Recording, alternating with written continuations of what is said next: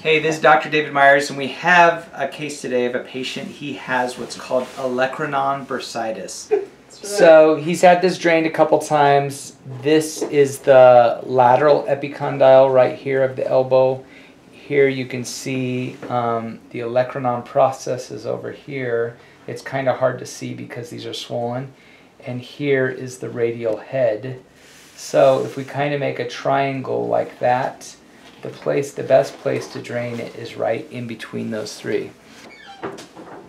Now, do we always need to drain this?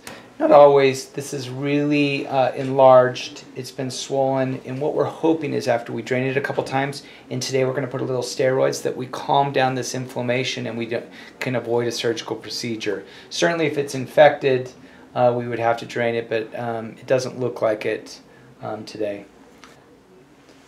So here's a little...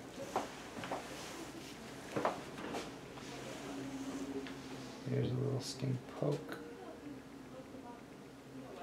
So now that we're in here, we can just draw back, and you see this, I call this serous fluid. So this serous fluid you can see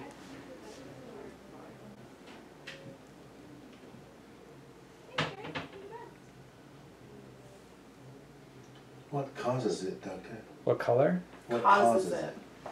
Irritation of the olecranon, which is this lining in the elbow. You get irritation in rubbing your elbow on things, it can cause this problem. And this is, see, it's almost all of just the serous fluid and just slightly tinged with a little bit of red. But that's the typical type of fluid that we get out. Do another one? Yep. So it's not from barbecuing chicken and stuff like that, right? I wish it was that simple, then we just would barbecue something else, but no, it's not.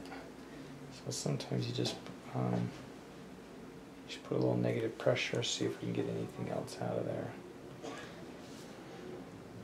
What strength of syringe? And really, that's the vast majority of it.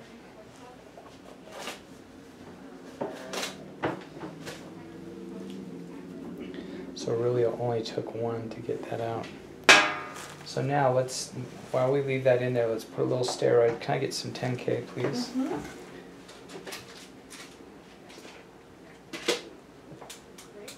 Still draining a little bit of that out, but not much. So we don't even have to make another entrance because we're already in there. And this is a little Canalog, 10 milligrams per kilogram. Here's a little